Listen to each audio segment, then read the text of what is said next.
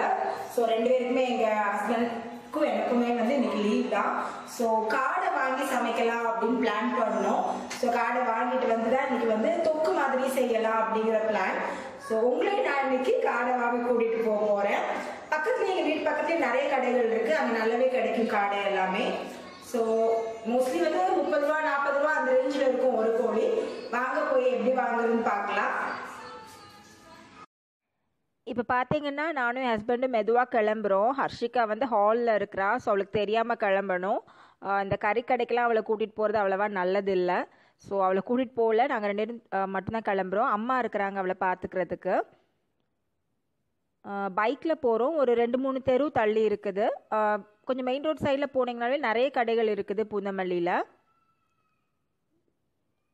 நாங்கள் வந்து ஒரு வீட்டிலேருந்து ஒரு 2 தெரு தள்ளி இருக்கிற கடைக்கு போனோம். ஸோ இதுதான் அந்த கடை.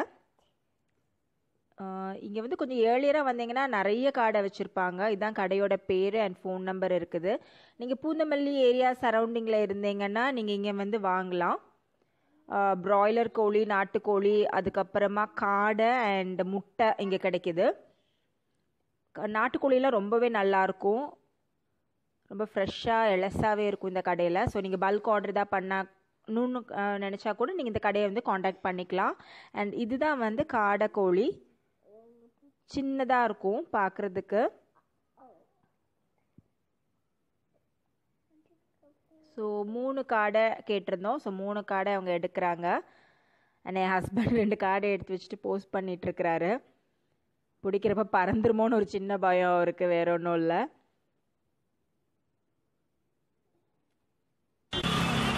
சொல்லுங்கண்ணா. வருது 4 மாதம் ஆகும் ஒரு காடை வளர்கிறதுக்கு. 4 மாதம் கழிச்சு தான் மார்க்கெட்டுக்கு வரும். ஒரு காடைக்கு சேல்ஸ் வந்து 40 ரூபா.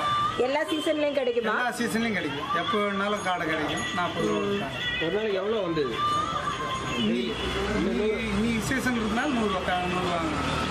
100ல் இப்போ நிறைய பேர் வாங்கிட்டு தான் போகிறாங்க. வாங்கிட்டு போயிட்டு காலி ஆகிடுச்சு. காலி ஆகிடுச்சு. ஓகே. இப்போ வந்து காடையை உள்ளே எடுத்துகிட்டு போயிட்டு தோலெல்லாம் உரிச்சு எடுத்துகிட்டு வந்துட்டாங்க. அதோட லிம்ஸ், அதாவது கால் மட்டும் கட் பண்ணிவிட்டு அப்படி முழுசாக கொடுங்கன்னு நான் கேட்டிருந்தேன். ஸோ அதோட கால் மட்டும் கட் பண்ணிகிட்ருக்குறாங்க. முழுசாக வாங்கிட்டு போய் குக் பண்ணலாம் அப்படிங்கிறதுக்காக நான் அப்படி கேட்டிருந்தேன். அது மேலே மட்டும் சின்னதாக 2 கோடு போட்டு கொடுங்கன்னேன். ஸோ தட் அந்த குக் பண்ணுறப்ப அந்த மசாலா ஸ்பைசஸ் எல்லாமே உள்ளே நல்லா இறங்கும். நீங்கள் வந்து ஃப்ரை பண்ணுறதா இருந்தாலும் சரி, கிரேவி மாதிரி பண்ணுறதா இருந்தாலும் சரி, இந்த மாதிரி கோடு போட்டு வாங்கிட்டீங்கன்னா நீங்கள் ஹோல் காடையாக குக் பண்ணுறப்ப வந்து உங்களுக்கு ரொம்ப நல்லாயிருக்கும். ஸோ கடையிலேயே அதை வந்து கட் பண்ணி வாங்கிக்கலாம் அப்படின்னு நினச்சிட்டு அதுக்கு மேலே வந்து கோடு போட்டு வாங்கிட்டு அண்ட் பேக் பண்ணிட்டு இப்போ நாங்கள் கிளம்பிட்டோம். நான் சொன்ன மாதிரி 2 தெரு தான் தள்ளி இருந்தது. ஸோ ஈஸியாக போயிட்டு வந்துட்டுருக்குறோம். அண்ட் இப்போ பார்த்தீங்கன்னா மழை பெஞ்சு ரோடெல்லாம் ரொம்ப மோசமாக இருக்குது. எனக்கு என்ன சொல்கிறேன்னு தெரில. அது இந்த இடத்துல பேசலானுமானும் தெரியாது. பட் வந்து வர வர மெயின் ரோடெலாம் நல்லா பார்க்குறாங்க. இந்த உள்ளே இருக்கிற ரோடெலாம் வந்து ரொம்ப ரொம்ப மோசம். மழை பெஞ்சதுன்னா ரொம்ப மோசமாக இருக்குது. என்ன பண்ணுறது, ஒன்றும் சொல்கிறதுக்கு இல்லை. ஸோ அவ்வளோதான், இப்போ வீட்டுக்கிட்ட வந்தாச்சு. ஆல்மோஸ்ட் கிட்ட வந்துச்சு. ஹர்ஷிகா பார்த்தீங்கன்னா அவங்க அப்பாவோட பைக் சவுண்டை வந்து ஈஸியாக ட்ரேஸ் பண்ணிவிடுவா. என்னால் கூட முடியாது. ஆனால் அவங்க ஹார்ன் அடித்தாங்கன்னா அலறி அடிச்சுட்டு ஓடி வருவா அந்த மாதிரி. இப்போவும் அதே மாதிரி தான் ஹார்ன் பண்ணியிருக்கிறாங்க. கரெக்டாக வந்துடுவா, யாருமே சொல்ல தேவையில்லை. அவளுக்கு கரெக்டாக தெரியும், அவள் ஐடென்டிஃபை பண்ணி வந்துட்டா. ஸோ அதுக்காக இப்போ காடை வந்து க்ளீன் பண்ணிவிட்டு அதுக்கான ப்ரிப்ரேஷன்ஸ் எல்லாமே பண்ணிகிட்ருக்கிறேன். இந்த சாப்பர் பற்றி வந்து நிறைய பேர் என்னோட ப்ரீவியஸ் வீடியோவில் கேட்டிருந்தேங்க, என்னோட டெமோ வீடியோவில். நிஜமாவே ரொம்ப யூஸ்ஃபுல்லாக இருக்குதுங்க. இது வந்து எனக்கு கிட்டத்தட்ட நான் 1 இயராக யூஸ் பண்ணிகிட்ருக்கிறேன். அதோட பிளேடோ எதுவுமே ஆகலை, ரொம்ப ப்ராப்பராக இருக்குது. இப்போ பார்த்தீங்கன்னா ஹர்ஷிகா பண்ணிகிட்ருக்கிறா, இதை சாப் பண்ணிகிட்ருக்கிறா. குழந்தைங்க கூட பண்ணிடலாம், அந்த அளவுக்கு ஈஸியாக இருக்கும். பார்த்தீங்கன்னா தெரியும் அந்த வெங்காயம் வந்து எவ்வளோ ஃபைனாக சாப் பண்ணியிருக்குன்னு. என்னோட டெய்லி பிஸி லைஃப்பில் எனக்கு இந்த சாப்பர் வந்து நிஜமாவே ஒரு பெஸ்ட் ஃப்ரெண்டுன்னு தான் நான் சொல்லுவேன். ஸோ இதோட லிங்க் வந்து டிஸ்கிரிப்ஷன் பாக்ஸில் நான் கொடுக்குறேன். இதோட டெமோ, கம்ப்ளீட் டெமோ அண்ட் ரிவ்யூவை நீங்கள் அதை பார்க்கணுன்னு நினச்சிங்கன்னா பார்த்துக்கங்க. மீன்வைல் ஒரு 1/2 kg சிக்கனும் வாங்கிட்டு வந்திருந்தோம். ஸோ ஃபஸ்ட்டு அம்மா வந்து இந்த காடையெல்லாம் சாப்பிட மாட்டாங்கங்கிறதுனால ஸோ இந்த காடை வந்து அவங்களுக்கு வேண்டாம் அப்படின்ட்டு சிக்கன் அவங்களுக்காக தனியாக ஒரு 1/2 kg வாங்கிட்டு வந்திருந்தோம். அதை வந்து சிக்கன் துவரன் அப்படின்னு சொல்லுவாங்க. இதுதான் அந்த ரெசிபி. இது நாங்கள் வந்து பண்ணிகிட்ருக்குறாங்க. இந்த துவரன் ரெசிபி கூட நம்ம சேனலில் நான் ஆல்ரெடி போஸ்ட் பண்ணியிருக்கேன். அதோட லிங்க் கீழே டிஸ்கிரிப்ஷன் பாக்ஸில் இருக்கும். நீங்கள் செக் பண்ணணும் அப்படின்னா செக் பண்ணிக்கோங்க. இப்போ நம்ம வந்து காடையை வந்து தொக்கு பண்ண தொடங்கிடலாம். அதுக்கு ஒரு கடாயில் ஃபர்ஸ்ட் கொஞ்சமாக எண்ணெய் விட்டுக்கிறேன். தொக்குங்கிறது கொஞ்சம் கிரேவி கன்சிஸ்டன்சியில் தான் இருக்கும். ஸோ சாதத்தில் பிசைஞ்சு சாப்பிடலாம், நல்லாயிருக்கும். எண்ணெய் நல்லா சூடாகட்டும். சூடான உடனே அதில் வந்து கடுகு சேர்த்துக்கலாம். கடுகு கொஞ்சம் பொரியட்டு. இது பொரிய ஆரம்பிச்ச உடனே வரமிளகா ஒரு 2 வரமிளகா பிச்சு சேர்த்துக்கலாம். ஒரு சின்ன துண்டு பட்டை, பருத்தி முக்கு, கிராம்பு 2 கிராம்பு, கொஞ்சமாக ஃபெனல் சீட்ஸ், சோம்புன்னு சொல்லுவோம்ல, அந்த சோம்பு சேர்த்துக்கிட்டு எல்லாமே கொஞ்சம் பொரிச்சுக்கலாம். நல்லா பொரிய விடுங்க. காடை பார்த்தீங்கன்னா வந்து சிக்கனை விட அதில் கொலஸ்ட்ரால் வந்து ரொம்ப ரொம்ப கம்மி. ஸோ ஹெல்த் கான்ஷியஸாக இருக்கிறவங்க சிக்கன் அவாய்ட் பண்ணணும் அப்படின்னு நினச்சிங்கன்னா வந்து நீங்கள் காடை வாங்கி சாப்பிடலாம்.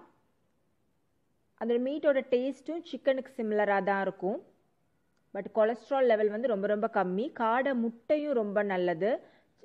கோழி முட்டையை விட காடை முட்டை வந்து அதில் வந்து ஒரு 3 to 4 times வந்து சத்து அதிகமாக இருக்குது அப்படின்னு வந்து சொல்லுவாங்க.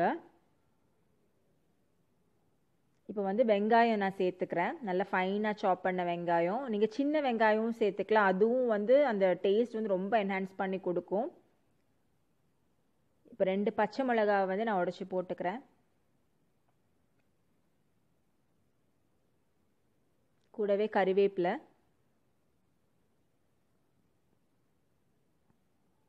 நல்லா ஃப்ரெஷ்ஷான கறிவேப்பிலை சேர்த்துட்டு நல்ல வெங்காயம் வந்து நல்லா கோல்டன் ப்ரௌன் ஆகிற வரைக்கும் வந்து வதக்கிக்கலாம். நல்லா வதங்கணும், அப்போ தான் வந்து இந்த தொக்குக்கு வந்து நல்லாயிருக்கும்.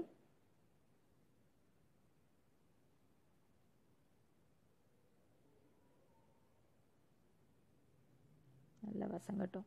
நீங்கள் இந்த ஸ்டேஜில் வேணால் கொஞ்சம் உப்பு போட்டு வதக்கிங்க. ஸோ தட் அந்த ப்ராசஸ் கொஞ்சம் ஸ்பீடப் ஆகும். இப்போ பார்த்தீங்கன்னா வெங்காயம் நல்லா வதங்கிடுச்சு. நல்ல ஒரு ப்ரௌன் கலரில் இருக்குது. அண்ட் இதில் நம்ம வந்து உப்பு ஃபஸ்ட்டு சேர்த்துக்கலாம். நான் வந்து ஆல்ரெடி கொஞ்சம் உப்பு சேர்த்தேன், வெங்காயம் கொஞ்சம் சீக்கிரமாக வதங்கணுங்கிறதுக்காக. ஸோ தட் பார்த்துட்டு சேர்த்துக்கிறேன். மிளகா பொடி கொஞ்சம் காரசாரமாக இருந்தால் தான் நல்லாயிருக்கும். கொஞ்சம் காரம் அதிகமாகவே எடுத்துக்கலாம். மல்லிப்பொடியும் கரம் மசாலா பொடியும் சேர்த்துக்கிறேன். கரம் மசாலா பொடி வீட்டில் பொடிச்சது. ஸோ அதோட லிங்க்கும் வந்து கீழே டிஸ்கிரிப்ஷன் பாக்ஸில் ஆட் பண்ணுறேன். நீங்கள் வேணால் செக் பண்ணிக்கோங்க. கூடவே வந்து மஞ்சப்பொடி,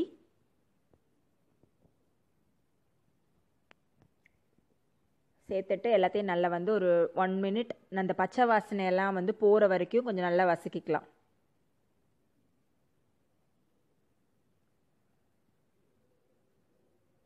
பச்சை வாசனை போச்சிட்டு அப்புறமா போயிடுச்சு. கொஞ்சம் இஞ்சி பூண்டு விழுது சேர்த்துக்கிறேன். நல்லா ஃப்ரெஷ்ஷான இஞ்சி பூண்டு விழுது சேர்த்து அதையும் நல்லா பிரட்டி விட்டுக்கிறேன். மசாலாலாம் நம்ம ஃபஸ்ட்டே சேர்த்தோன்னா வெங்காயத்தில் கூட அதோட கலர் வந்து நல்லா என்ஹான்ஸ்டாக இருக்கும். நீங்கள் வந்து மீட் ஆட் பண்ணதுக்கப்புறம் சேர்த்திங்கன்னா அந்த அளவுக்கு இருக்காது. இப்போ வந்து தக்காளியும் சேர்த்துக்கிறேன். தக்காளி வந்து நல்லா ஃபைன்லி சாப்டு தக்காளி, அதையும் சேர்த்துட்டு இந்த தக்காளி நல்லா சாஃப்ட் ஆகிற வரைக்கும் வந்து வதக்கிக்கிறேன். தக்காளி கொஞ்சம் நல்லா சாஃப்ட் ஆகட்டும். இப்போ பார்த்தீங்கன்னா தக்காளி நல்லா சாஃப்ட் ஆகிடுச்சு. இதில் நம்ம காடையை சேர்த்துக்கலாம். காடை வந்து நம்மளோட இந்த இரத்த சோகைன்னு சொல்லுவாங்கள்ல, இரத்த சோகைக்கு, அப்புறம் ஆஸ்துமாக்கு, அல்சர் இருக்கிறவங்களுக்குலாம் வந்து ரொம்ப நல்லதுன்னு சொல்லுவாங்க. ஸோ அந்த மாதிரி இருக்கிறவங்களும் பயப்படாமல் சாப்பிட்லாம், அல்சர் இருக்கிறவங்களும் பயப்படாமல் சாப்பிட்லாம் அப்படிங்கிற மாதிரி நான் சொல்லி கேள்விப்பட்டிருக்கிறேன். ஸோ இந்த காடையை லைட்டாக நல்லா மசாலாவோடு சேர்த்து பெரட்டி விட்டுட்டு ஒரு 2 நிமிஷத்துக்கு அப்புறமா தண்ணி ஊற்றி வேக விட்டுடலாம். இப்போ 2 நிமிஷம் நல்லா பெரட்டியாச்சு. ஒரு 15 to 10 மினிட்ஸ்க்குள்ளே தான், 10 to 15 மினிட்ஸ்க்கு மேலே ஆகாது காடை வந்து வேகிறதுக்கு. ஸோ ஒரு கப் தண்ணி ஊற்றிக்கிறேன். ஊற்றிட்டு மூடி போட்டு ஒரு 5 மினிட்ஸ் வேக வச்சுட்டு அப்புறமா பெரட்டி போட்டு மறுபடியும் நான் வந்து வேக வச்சுக்கலாம். சிக்கன்லாம் குக் பண்ணுறப்ப அந்த கொழுப்பு அதிலேயே வந்து அதிகமாக இருக்கிறதுனால தான் வந்து தண்ணி அதுலேருந்து நிறைய ஊறி ஊறி வரும். ஸோ அந்த தண்ணியிலேயே நம்ம வந்து சிக்கனை குக் பண்ண முடியும். பட் காடையில் அப்படி வராது. நம்ம தண்ணி ஊற்றி தான் வந்து அதை பண்ணுற மாதிரி இருக்கும். இப்போ தண்ணி ஊற்றினதுக்கப்புறமா ஒரு மூடி போட்டு நான் வந்து நல்லா கொதிக்க விட போகிறேன் ஒரு 5 மினிட்ஸு.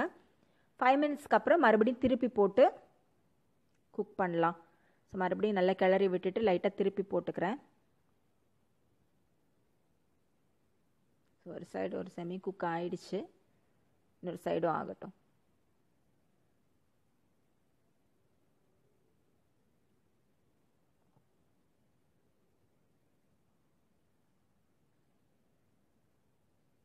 தண்ணி வந்து நல்லா வற்றி நம்ம ஊற்றிருக்கிற எண்ணெயெல்லாம் கொஞ்சம் நல்லா மேலே வரணும்.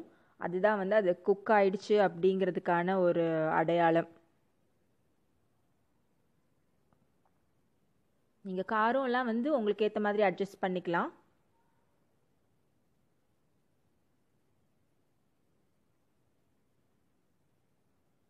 மறுபடியும் ஒரு 5 மினிட்ஸ்க்கு அப்புறமா பார்த்தீங்கன்னா இந்த குழம்பெல்லாம் கொஞ்சம் நல்லா சுண்ட தொடங்கிடுச்சு. நல்லா வற்றி நமக்கு தேவையான கன்சிஸ்டன்சி வந்துருச்சு. நல்ல தொக்கு மாதிரி இருக்குது. இது மேலே நான் வந்து பெப்பர் போட்டுக்கிறேன். முதலே போடலாம், பட் கடைசியாக போட்டுட்டு இறக்குறப்ப அதோட டேஸ்ட் நல்லா இருக்குங்கிறதுனால பெப்பரும் மல்லி இலையும் தூவி ஒரு பெரட்டி இறக்கிக்க போகிறேன்.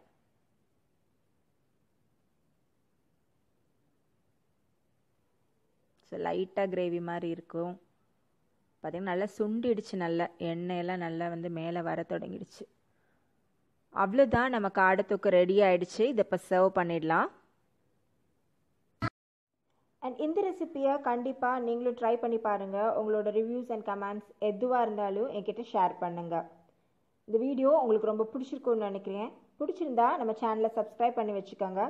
சப்ஸ்கிரைப் பண்ணிவிட்டு பக்கத்தில் இருக்கிற பெல் ஐக்கனையும் ப்ரெஸ் பண்ணிங்கன்னா நம்ம சேனலோட எந்த நோட்டிஃபிகேஷன்ஸும் நீங்கள் மிஸ் பண்ண மாட்டீங்க. என்னோட சேட் பண்ணணும் அப்படின்னு நினச்சிங்கன்னா ஃபேஸ்புக் அண்ட் இன்ஸ்டாகிராம் பேஜஸில் என்னை ஃபாலோ பண்ணுங்கள். எல்லாத்தோட லிங்க்ஸும் கீழே டிஸ்கிரிப்ஷன் பாக்ஸில் இருக்குது. தேங்க்ஸ் ஃபார் வாட்சிங் ஹவுஸ் டு ஹோம்.